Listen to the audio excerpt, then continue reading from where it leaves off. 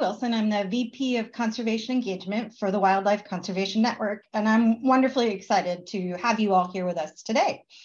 As you know, our mission is to protect endangered wildlife, and one of the ways that we do that is through our support of some of the world's best conservationists, such as Agostinho and Colleen.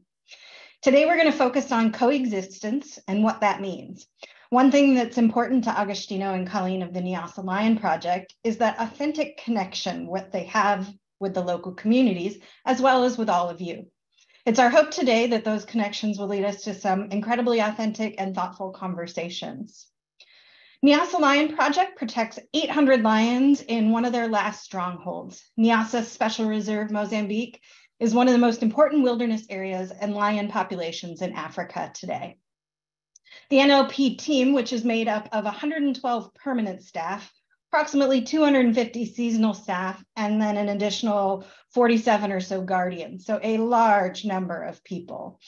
They work closely with the communities that live inside the protected areas to find alternative livelihoods to poaching and bushmeat consumption, reducing conflict with lions, and including the communities in the conservation decision-making, monitoring, and benefit sharing. The reserve management team works closely with these communities to find locally derived sustainable solutions that allow lions and people to live together and thrive. Today we have with us soon to be Dr. Agostinho George and Dr. Colleen Begg. Agostinho has worked with NLP since 2008, and in 2010 he obtained his master's in South Africa studying leopards. He's currently and almost finished with his PhD on bushmeat studies. It's just a few months away, so big congrats to you, Agostinho, for all of your accomplishments there. He's a former WCN scholar and took part in a 2-year program for emerging wildlife conservation leaders. Agostinho leads all Niassa's conservation monitoring programs, surveys, and anti-poaching efforts to reduce bushmeat snaring. He's an expert in peace building and plays a major leadership and mentorship role in Niassa. Agostinho cares deeply about people and carnivores and is determined to make a difference in people's lives through conservation. Dr. Colleen Begg is a South African conservation ecologist with more than 25 years experience in grassroots conservation and community engagement. She's passionate about securing African wilderness areas and large carnivore populations by inspiring transparent, locally derived, and collaborative conservation actions. She co-founded the Niassa Lion Project in 2003 and is an alumna of Homeward Bound, a global leadership initiative for 1,000 women with STEM backgrounds. They aim to heighten influence and the impact of women in making decisions that shape our planet. In 2018, she co-founded Women for the Environment Africa, or We Africa. It's a transformational leadership program for African women conservation leaders whose purpose is to put women at the heart of transforming Africa's environmental movement. With that, today's closer look is going to be a little bit different than normal, and we'll have more time for that conversation piece of things. So I sincerely hope that you will have brought your questions for Agostinho and Colleen, and that you're ready for what promises to be a stimulating discussion. Colleen will share a few slides to anchor us in that conversation, and as you watch them, I hope you will consider how this works with your own experiences and in your own life. What does coexistence mean to you? We get a lot of hearing from our conservationists, but one thing that's important to note is they get a lot from hearing from you. I know that we all thrive on those conservation conversations. So do please share your thoughts with us. I'm going to hand it over to Colleen here in a minute, but you can drop your questions into the Q&A or into the chat, and we'll pull those and have a nice chat once we learn a bit more about coexistence, and we'll go from there. Colleen, over to you. Thank you, Katie. It's wonderful to be here with WCN and all of you. And I'm very appreciative of WCN allowing us to push the boundaries a little and do things a little bit differently. And before I share my screen, I just wanted to say why I think that's important. You know, when we're dealing with climate change and the climate emergency and biodiversity loss, it's increasingly important that conservation is not this thing that somebody does far, far away from you in a country which seems very romantic, and these strange people who run around in the bush and live in tents. It's really important that it integrates all of us, that it's not just a fringe activity, and that all of us are engaged in conservation, whether it's just outside our front door or whether it's half a world away. And I think that these conversations are important. We are conservationists, and I know that you are too. You're here with us today. And I really think that when we are able to have an authentic, unstructured conversation about conservation, then we can all learn together from each other. So I'm going to share my screen. Hopefully, let's see if this works.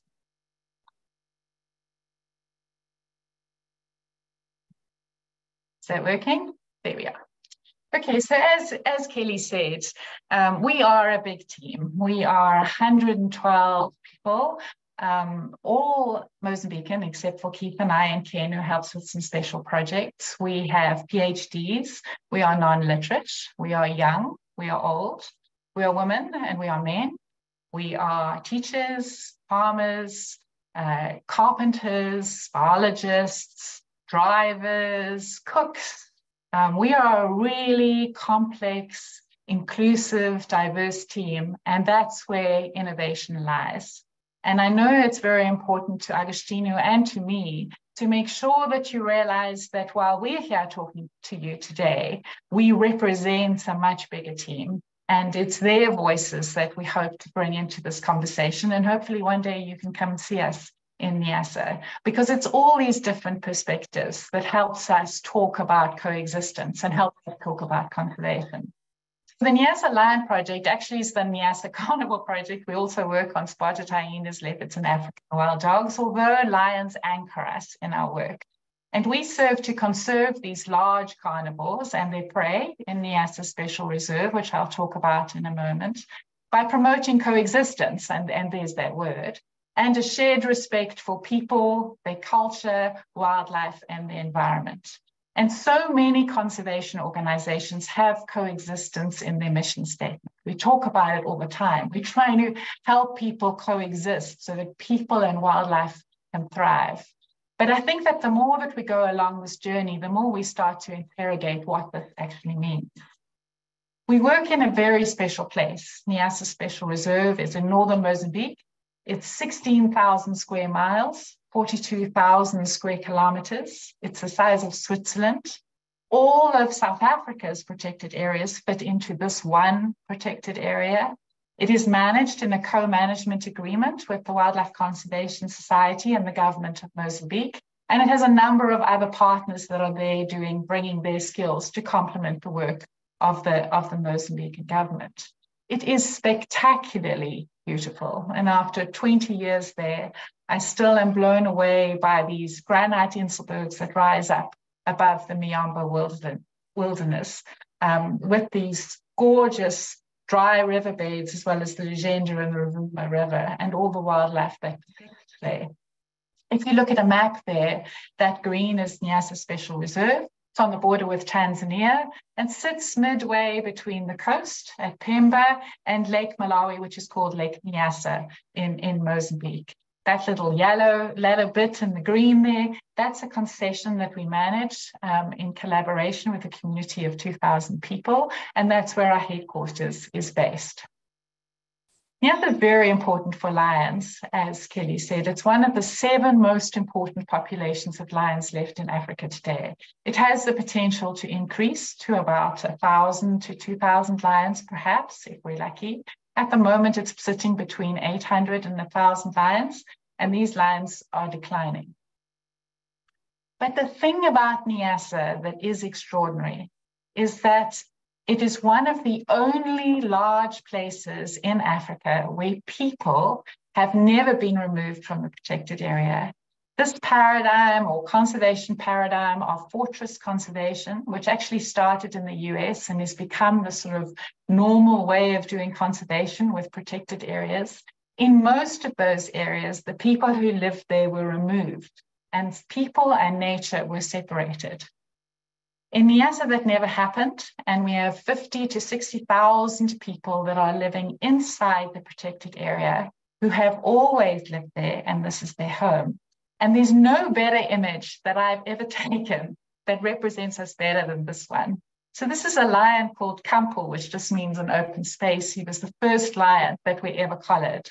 And when we were sitting in the Land Rover waiting for him to wake up to go and see where he was going to move to and what he was going to catch for his food, and lions sleep for 18 hours a day, so there's a lot of downtime, we were looking at the rock above him and noticed that there were these red marks on the rock. And for a long time through our binoculars and our cameras, we couldn't figure out if those were wasp nests or whether they were paintings. After the lion moved up and we rushed out there to have a look, we realized these were indeed paintings, and they are believed to be 4,000-year-old Batwa pygmy paintings. To see a lion lying under these ancient paintings is exactly what coexistence is about. People and lions have co-evolved in Africa and have always been in this wilderness together. But that doesn't mean it's peaceful. Lions are not easy to live with. They're scary. And I don't know how many of you have been to Africa and have seen how a lion's behavior changes at night. This is a lion that was directly looking at me during a call-up survey. And there's nothing that makes you feel more part of nature than looking into a lion's eyes at night when you become their prey. Here we are in 2022 and 2023, and people are still getting killed by lions. Last year, after a long period of managing to get the man-eating under control in Niassa, we were very sadly had 4 people killed in Niassa Reserve by lions and another person injured. These kinds of events are traumatic. They are told many years afterwards, and they become the very fabric of society, told and retold. People are living in very close proximity to lions. Those red dots are a lion that is radio colored around a village in the middle there of 2,000 people. People are walking through their fields at night, and lions are close by. This lion actually now has her cubs in a rocky sort of mountain quite close by to where some people have their field. Late last year, we held a workshop where we brought together people with lived experience with lions, the people who live in Niassa Reserve, which is 85% of our staff, and people with learned experience of lions, the Mozambican scientists who were working in various capacities in the reserve, who had come to do conservation. We wanted to bring together all these different skills and ideas and see if we could come up with some new ideas. Eusebio, who was here, he's here on the left-hand side of this picture, was talking to Mama Abisi. Eusebio runs our lion program and our lion monitoring and rapid reaction. And Mama Bibi Amisi was telling a story of how in the 1990s, she woke up at night in a field to her husband being dragged off by a lion. Everybody was, she's a natural storyteller, or sitting under these mango trees. And she tells of how she grabbed a piece of firewood and she chased off the lion. And her husband was badly injured. She managed to get some people around her to help, and they were carrying the lion back to the clinic in the village. The lion followed them. They tried to shoot the lion, they couldn't, and they had to get some of the spirit mediums and the sacred the healers to be able to come and deal with the lion in place. What's extraordinary about this story is that when we asked her about how she felt about lions, she didn't say, I wish all the lions were gone. She didn't say that my life would be easier without lions. She said, I should have been sleeping in a safe shelter. They've always lived with lions. And now she takes a small little plastic container with her to bed at night on a raised shelter so that she doesn't have to walk around at night where the lions are. People know how to live with lions. In the 1650s, a ship was shipwrecked off the coast of Mozambique, and people walked into, some of these missionaries walked into a community from the beach and found people living on these houses on stilts and asked, why are you living like that? Why are you creating these shelters called sanjas? And they were told even then, we sleep on these houses with stilts because it keeps us safe from lions.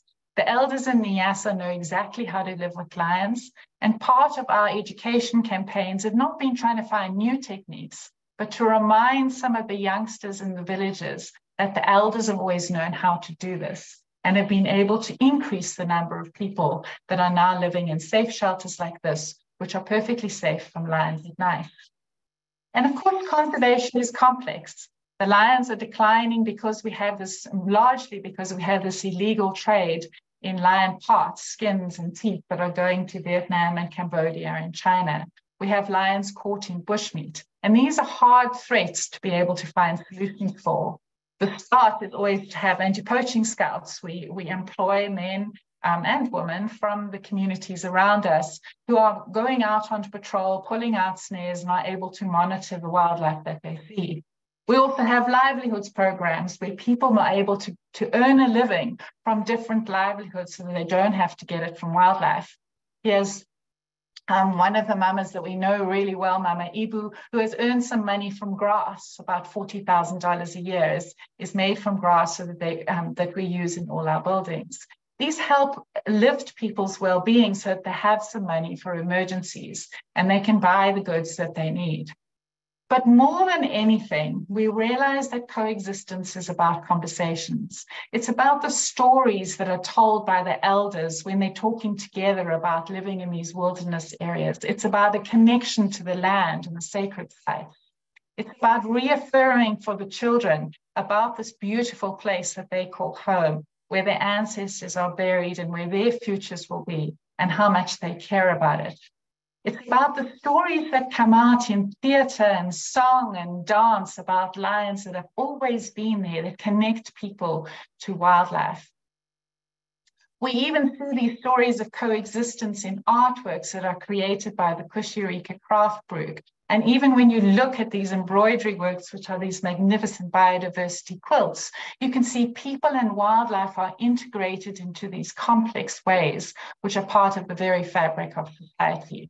There are sacred sites that are all over Niassa Reserve where people revere many of the animals that they'll also create problems for them in their fields. This is a very special sacred site called Chimambo, where the yellow baboons are believed to be the ancestors. And so after 20 years in Niassa and all these conversations and the various ways that we do conservation, we've realized that coexistence is firstly not peaceful. It's also not simple. It's like this basket that is woven of all these little pieces and strands that come together to hold people and their wildlife in the place that they call home. And I wonder now when I look around us, if what we are missing in our own lives, in our own cities and across the world is that we've lost that connection with the places that we're in. And then we start to see wildlife as only a problem or something to go and see on a holiday, but not part of nature. We've separated the two. And so I hope that we can have a conversation about this. I think that we can also, we're happy to answer any other questions you might have. And thank you so much for this opportunity to be able to talk to you.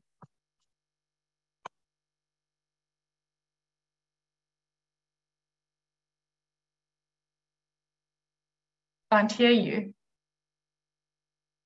I am notorious for not turning off my mute button. You can ask anybody at WCN. It happens more frequently than I would care to admit.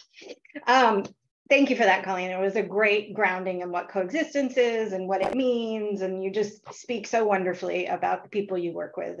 It's just always such a pleasure. I want to remind everybody that we do have Agostino here as well. His internet connection in Niassa was kind of coming out a bit, so he is off video, but he is here to help answer your questions and to help have this conversation about coexistence. So I kind of just want to start off, and maybe you can talk about, Colleen, maybe you can talk about what coexistence was like, you know, before you and Keith got to Niassa. How has it changed over the last however many years that you've been there? What's your experience with that?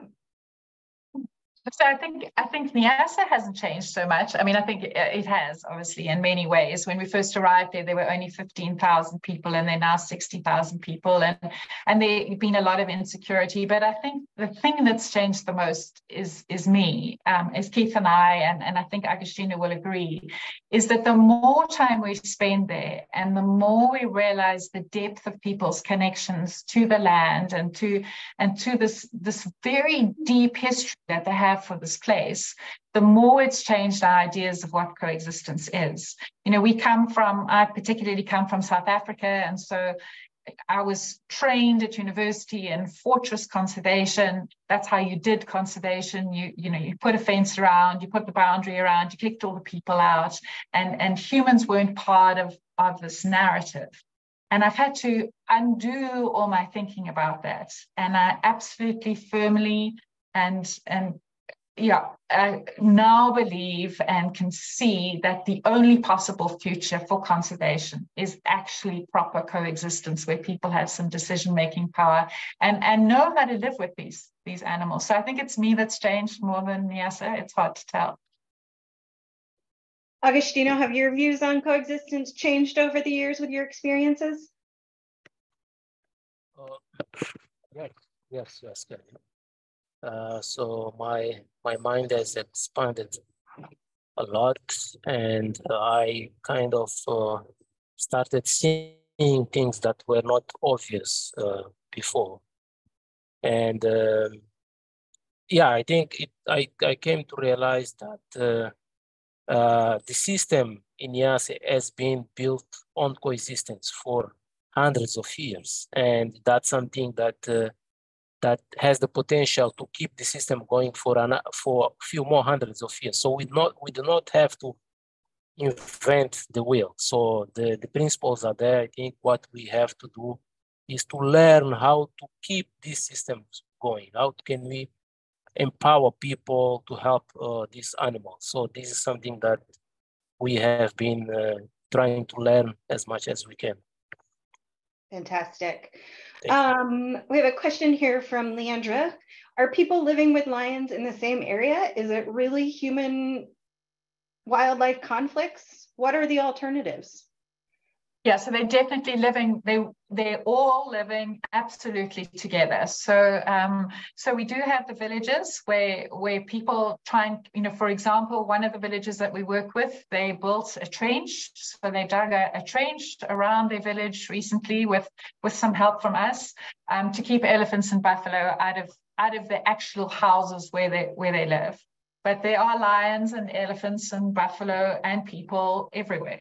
And obviously the simplest way to resolve the conflict is, goat corrals. We don't have cattle. So one of the good things about Niassa is, one of the main conflicts you find in other areas is between lions and cattle. There's no cattle because they're tsetse flies, and the cattle die. But we do have goats. So, it's corralling your animals, sleeping in safe shelters. But that's only like the first part of resolving conflict, because there are disasters. We have people killed by lions. We had to kill a lion last year.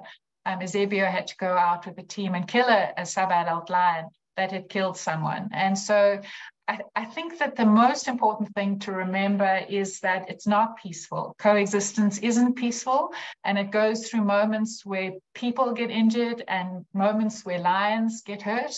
But in the long term, people find a way to balance that and find some sort of balance that works. Absolutely. You kind of answered this question already, but I just wanted to share one of the comments, is that one thing Anonymous says, one thing that stands out to me is that in the US, we understandably don't have tolerance for human death. If an animal seems to even get too close to a human, we kill them. And then they were asking if animals that kill humans in the reserve are killed, and that was the answer that you just gave. But I wanted to kind of share that comparison to the US, because this is something we deal with here as well, may it mountain lions or bears or other large carnivores, and it is something that we have to learn about as well. Michelle's asking, is the government supportive of your work in this area? Agostina, would you like to answer? Yes, thank you. So I think maybe I will start by saying that we work in probably one of the most complex systems in Africa, and where there are about 6,000 people, like Colleen said. And to me, it is kind of rewarding when we start getting some message from government saying that we are struggling with the leopard here. We need your support to deal with these animals. We are struggling with the hyena here. And so I think that is a positive sign that they are not basically trying to take the matter on their own. So they recognize that there is an organization which is specialized on carnivore work, and they are in the better position to deal with that. So and also they are very supportive in the sense that we've been working together in many initiatives. So Colleen mentioned in her presentation about education. So education and also even with uh, um, uh, small livestock. So they basically help. They help us getting some vaccines for chickens. Newcastle is a major problem here. So we have problems of food insecurity, and people often lose a lot of animals, lot of chickens every year. So having this relationship with government where they provide us with some vaccines, I think is also very helpful. Quite recently, district government has allocated us for free a huge piece of land where we hope to build um, accommodation for lion scholars in the headquarters in Mekula, which is critical for the future of people here in Niassa. Thank you. Just to add, so Agostina was talking about the lion scholars. So we have, we have about 47 a year of children who live in these remote villages who are on secondary school scholarships. And many of them go on to other courses, and some of them are now just graduating from university. And so when you're building these communities in these long-term projects, it's amazing to me to see kids that I've known since when you're there for 20 years, you see them from when they're really tiny, and then you suddenly see them graduating at university and coming to work for you again.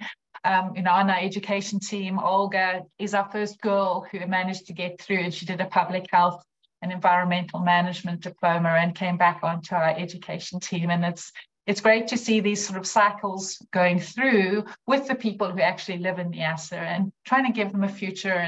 And conservation often is taken away of lots of rights of people. And so just trying to find a way to make sure that they are part of the decision making, and they are part of helping us find the solutions together. Great. It's great to know that they're supportive. We have a couple of related questions here from David. When someone is killed by a lion, is killing the animal the only compensation that will satisfy the human population? And then Abuktar asks if there's any incentives arriving from the human fatalities or livestock depredation. So in terms of lions killing people, I think that as an organization, we believe that lion needs to be killed. Lions often develop a culture of killing. They can do it in prides. It's not always old lions or injured lions, but definitely a lion that's killed a person. People are very easy to catch. It's very likely that it will happen again. So we have a sort of zero tolerance. If a lion kills a person, then we try and make sure we identify the lion and we kill that lion immediately. If it is livestock, then we have killing the animal is always the last resort when it's taking livestock or it's wandering around a village. We try everything else beforehand to be able to keep the lions away from goats. We have flashing lights, we have Burmas, we have all sorts of other ways to do it. We don't pay compensation to people. but we do commiserate. So there is no compensation for a loss of a life and a livelihood, but we certainly do know how terrifying it is to live with lions. And those attacks are fairly rare. Last year was unusual, and I think in many cases those all happened in the western part of the reserve, where prey populations have probably declined, because that's often what happens is as prey declines, the lions start looking for other easy things to catch, and that's often where conflict comes to the fore. And it's never easy, and it's always traumatic for everybody involved. Yeah, it's one of those things that I know is one of the most difficult parts of being a conservationist is you don't want to lose any lion, but there are sometimes instances where what we feel emotionally is not what we need to be doing. We have a comment from Tammy that says, I believe that one of our deep disconnects between peoples and animals and land is due to the dismissal of elders. No conversations, no handed down memories of connection with sacred places except our tribal peoples. You and I were actually just talking about this, about that connection to the land. Maybe you could talk a bit about how you feel that plays into coexistence. Yeah, if Agostino's still there, he can also tell some of the stories. And I think that one of the, I'll start and then I'd like him to add to that. But, one of the most astonishing things that we've seen is our Lion Festival. So it started, I think it's like 13 years ago now.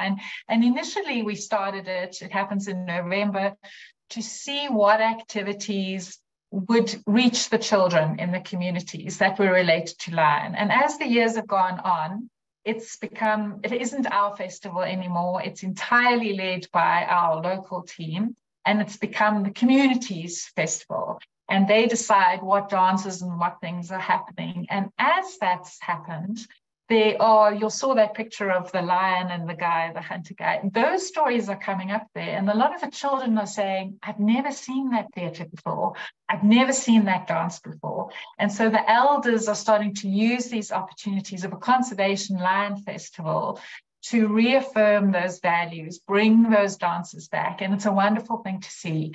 And I think that it's really, really important that we never forget that those elders hold the stories and hold the culture and the connection with the land and with the lions that might have been forgotten in all this mess of civil war and colonialism and colonial war and insecurity. And another just quick example of Indigenous knowledge is that recently Cyclone Freddy came through Niassa Reserve and everybody's camps flooded, and it was the worst flood in 50 years, according to the community. But our camp actually had very little damage. And the reason why was when we built it, we asked the elders, they chose the site for us, for our headquarters and our environmental center. And they could remember a flood that had happened 50 years ago. And so we were actually less damaged than many other people because of their Indigenous knowledge. Fantastic.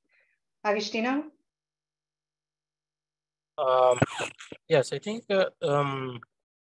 part of the disconnection with wildlife is becoming more and more clear now, as we see more and more prides of lions around the villages.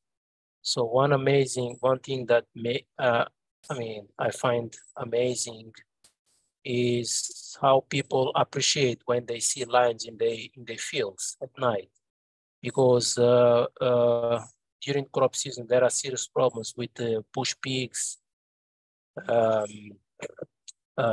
Bush pigs who basically crop-rate food.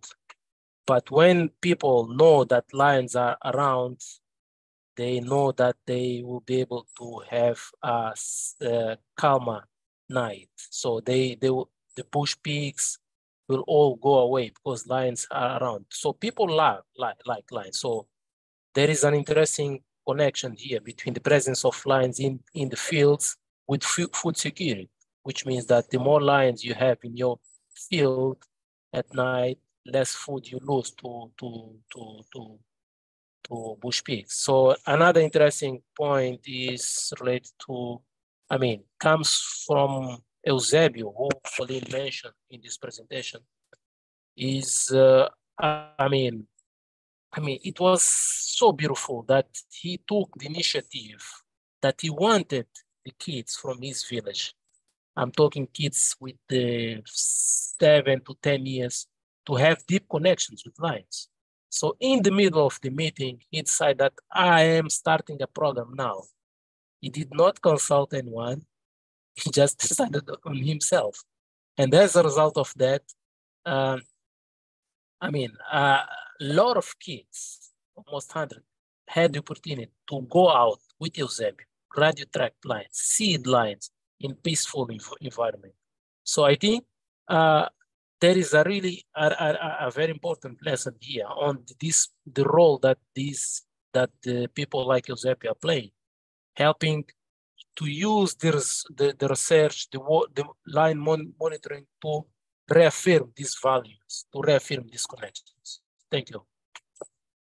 Great, thank you.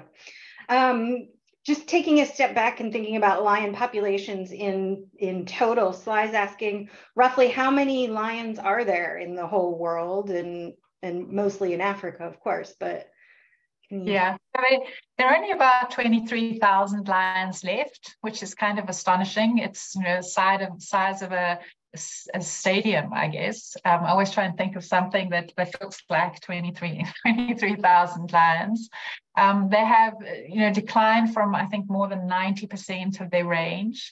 There are about 7 populations that are in the sort of 1,000 lion level, and then there are some smaller ones. There are quite a few fenced populations that are doing quite well, but definitely lions across Africa, particularly in Northwest and Central Africa, we are very concerned about. And, you know, WCN has the amazing Lion Recovery Fund, which I also am very proud of the Lion Recovery Fund and the incredible work that Peter Lindsay does there.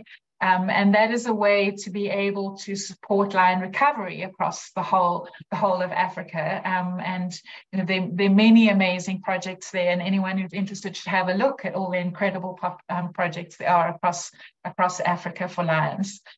So yeah, that's the other side of WCN, trying to not just support Iwaso Lions and Niassa Lion Project, but this much bigger purpose to be able to recover lions across the continent. Yeah, we're really excited about the work that happens with the LRF. Couple people are asking questions around, you know, you mentioned that the human population went from, what was it, 15 to 60,000 people in the reserve. And if the human population is growing, how do we balance growing lion populations with that? Yeah, and I think there are 2 answers to that. Agostino, I think will add to what I'm going to say. I would say that the first part of this is that we will need to find a carrying capacity for lions that is, you know, when people talk about a carrying capacity, how many lions can an area support? And I think that the carrying capacity in Niassa has to be one that is that can support people as well. So we don't want so many lions there that the conflict gets completely out of control, and we don't want too few lions there that the lions then go locally extinct. There's always been a balance between lions and people, and I think that we'll be able to find a way to do that. But I also think that obviously population growth is something that comes up a lot. It's going to take a lot of land use planning to make sure that people are in very defined areas. They're not all over the reserve. And I think that as we provide education and other livelihoods, people urbanize. Many people don't want to live in the middle of nowhere. They would love to be able to live in a town and have a great future for their children, and their children go to good schools. But that requires having skills to be able to do that. And to be able to have skills, you have to be able to go to school. And so education is kind of the foundation of all of this, so that people can move out of Niassa Reserve and find another livelihood. Agostino, you want to add to that? Yes. I think maybe the other aspect I will add to that point is I think we often focus on number of people. I think that is important, but it is equally important on how these people are living there. Okay, because if we have, and that's where the work that the Niassa Carnivore Project does is so important. If you look in the, there are areas where people are living with a high density of lions, but there are areas where you have lower density of lions, more. I mean, recently our team went outside of the reserve. I mean, there was areas with lower density of lions where people basically don't know how to live with lions. People kind of have forgotten these connections. People have forgotten about things like sanjas. So I think if we add the how to that question, probably we can make a good progress. And I think what Colleen said in terms of education, it's really important that the education of the woman particularly, because when you educate the woman in other options, I mean, you are giving her options. You're giving her options, and often women tend to have less children, which somehow helps reducing or controlling the growth of human population. Thank you. Wonderful. That actually, you started to answer sort of one of the next questions that I was going to ask, was from Tracy of, have you found the balance between maintaining the area's flora and the animal needs with the human needs? And how do you balance all of these things? And, you know, what do people living in the protected area, what do they do? What's their impact on the land? Most of the people living in Niassa are subsistence farmers. They used to be able to hunt as well, you know, local hunters for food, but that was stopped when it was declared a reserve. There's a lot of fishing, which provides very important protein for people, and they live very close to the land.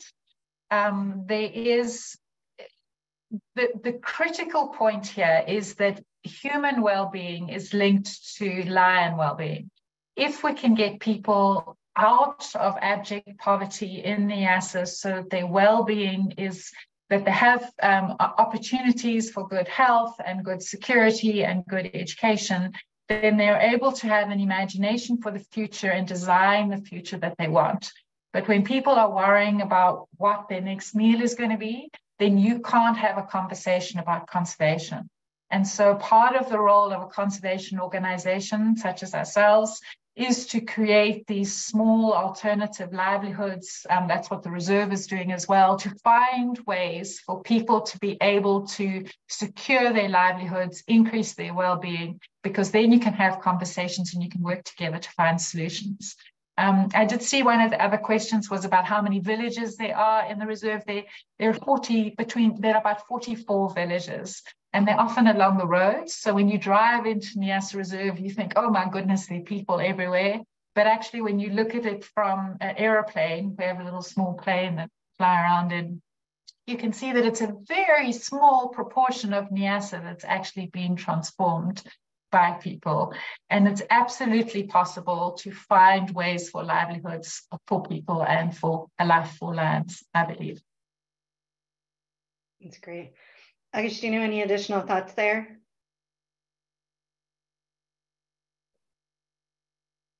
No, I think Colleen touched on the main points. So I think we can move to the next question. Thank you. Great. Just looking through a couple of these questions real quick. Can you talk about how, you know, if populations are declining, how do we see coexistence as a strategy that's working? And what are some of the other strategies that work as well? Are you seeing that?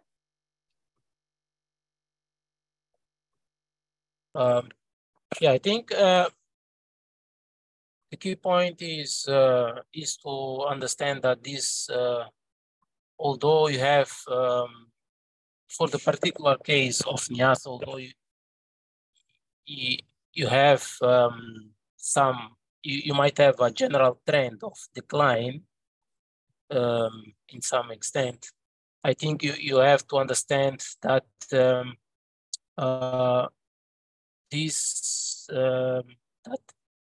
you have different areas, or that the populations are performing different in different areas. So where there is good coexistence, in general, you tend to have slow or less decline. Okay, and I gave an example of an area where people kind of have forgotten how to live with lions, and next to that area, there is an area called Mavago, where basically the coexistence is a bit more challenging, and that's where you tend to see a bigger decline because you have things like illegal wildlife trade playing a role. So people don't have many alternatives in some areas. So I think it is quite a complex aspect, and we need to look at the different angles. But to summarize, I think that if you have good coexistence, you have good chance of stop or reducing the decline of populations of wildlife. Great. And just to that, in 2012, we tendered for a concession inside Niassa. So we work across the whole of the reserve, and then there are also these tourism concessions inside it. And with the traditional leaders of a community who were placed, often these lines are drawn quite arbitrarily. So inside this concession was a village of 2,000 people, and we have been partnering with them for the last 10 years to manage this 58,000 hectare piece of land. And it is extraordinary to see that the lion prides have gone from 2 prides to 7 prides, that we've seen the cub survival go up dramatically. We're starting to see prides look like they should, from just being 1 or 2 females to having 6 or 7 adults with all the sub-adults in them and looking like a proper pride. We are seeing all the game around the village again, because what we have is a system of conservation performance payments. So the community are earning money from good conservation action. They've built a community tourism camp where all the revenue goes into the community. All the visitors who come to the environmental center, if they see lions or they see elephants or buffalo or leopard, money goes into the community. And so once you have those partnerships that actually support coexistence, we've got very good evidence to show that the lion population has increased, the leopards have increased. We're starting to see, we've got African wild dogs breeding behind the environmental center, and that's coexistence with people. That's with people living inside the area, that's in their home. And that to me is the future of conservation, is to provide ways for people to generate income, future, and to maintain their cultural heritage with wildlife. Absolutely, so important. You're mentioning the cultural heritage, and we have to be so respectful of the rights of the people of Mozambique and for their land. Noticed a few questions, comments about moving people from the reserve or from the lions, and that's really something we look to not do in conservation. Maybe you could speak to why that is. Well, I think we have a history of fortress conservation across the world, and it hasn't been particularly successful. It has been successful in a few key protected areas, but for many of the protected areas, particularly in Africa, it's been against human rights. There are people, often it increases their poverty levels when they moved out. They are taken away from their land.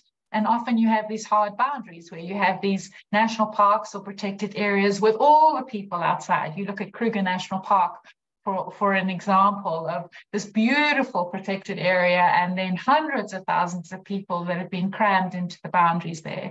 And if people aren't included into the future of the place, whether they're outside or whether they're inside, then I don't think that there is a long-term future for conservation. And as we look at these declining populations of wildlife, we have lots of wildlife that's living with people in community areas. And so we need to find solutions that work for both. Often the protected area can be a little core area in the middle, and that can be your source population. And then all around there are places where you have wildlife and people, and that's where coexistence comes into its own. So I think we have to move away from, my opinion is, move away from just one paradigm for conservation, move away from militarized conservation, and find other ways to be able to make sure that social justice is part of conservation. Because conservation has done some really terrible stuff in the past. We need to be able to look forward to a much more just future for conservation. I think that's beautifully said, Colleen. Agostino, any thoughts on that concept? Yeah, thank you. I think we should see these communities also as part of the society.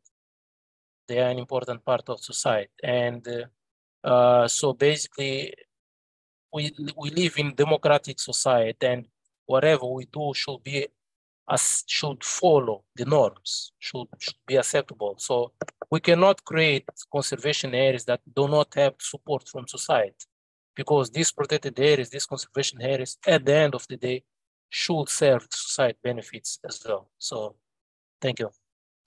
Wonderful. Yeah, and just an example the other day, which is not to do with lions, but that sort of just brings it home, is two elders in a village the other day found an elephant that had died naturally, and actually reported it to the reserve authority to say, hey, there's an elephant with all these tusks there, and they were able to go there and take those tusks and put them into safekeeping. Now, if you're not having coexistence and you're not having the communities as your partners, then there's absolutely no reason for someone to do that. They can make a huge amount of money, more than many years of salary or fishing or anything else, to just sell that ivory or to sell lion parts. And so the communities are actually our best defense for outsiders that might come in for the illegal wildlife trade. When we have insecurity in the reserve, it's the communities and the fishermen that tell us when there are outsiders there that nobody knows. And we can work together to be able to find these solutions. That's great. We have time for just a few more questions. And one that I think is really important, actually, is Michelle's asking, where are the funds that go to Niassa being spent, and what are your needs? Yeah, that's a good question, and thank you for asking that. So our budget's about $2.4 million US. We don't have a fundraising person. Obviously, we have WCN who helps us hugely, and a number of other donors like the Eastern Zoo, Hogle Zoo, and many others who help us. All that money, 100% of the donations come into our not-for-profit. We have a not-for-profit foundation, and then go directly into the field. So we don't have an office anywhere. We don't take overhead for that. It goes into the salaries of 112 people who are there on the ground. A lot of conservation is done by sitting under a mango tree and having a conversation. It goes into our lion collars, our vehicles, vaccinations, education programs. We have an environmental center where we bring children out to be able to spend time in the field. We have very led by Ludencia, who does incredible outreach out in all the villages across the reserve, and many different alternative livelihood programs. So all our 2022 annual report's not out yet. It'll be out this quarter, but all our other reports are all on our website. Everyone moans at me because they're too long, but we believe in complete transparency. You can see exactly where your money goes, see exactly what we do, and you can just get hold of us as well. Just ask us questions. We're happy to answer. I think that's one of the most important things, is I know you guys are always willing to engage and answer those questions. We have a lot of questions that we haven't been able to get to yet, so we'll follow up with people on those. But I wanted to see if you and Agostino had any kind of lasting thoughts on what coexistence looks like into the future and what support you need to make that happen. Agostino, you go first. Okay. Okay, thanks. So I think my comment would be like, if we have happy people, we have happy lions. So I think it's critical that a lot of things that we have spoken today, I mean, although, I mean, they are related to lions, it's clear that we achieve that through working with people. And the people are the center part of it, as the lions are. So the two are not separate. And yeah, I think the more we can do for the communities here, we'll be able to improve the conservation of lions, and we'll be able to improve the coexistence in the future. So these are my words. Thank you. Great. And that's why I wanted him to go first, because he did it very beautifully. I think that my final word would be that it's a mistake to believe that coexistence is only important in Niassa Reserve in Mozambique or in one of these WCN conservationist projects. How you look at your garden, everything that every bit of our responsibility to look after our planet relies on coexistence right now. So conservation is a responsibility of every single person in this room, whether you work in a protected area or not, because there are many species around us. And that's kind of my message. And so if it matters to you, then it matters to communities out there, because people are part of nature. And I think that that message has been lost. We've separated ourselves out, and actually we are part of nature, and there's lots to learn from the people who are still very deeply connected to it. Once again, Colleen, if I could bottle you, we could save the world. I'm just absolutely sure of it.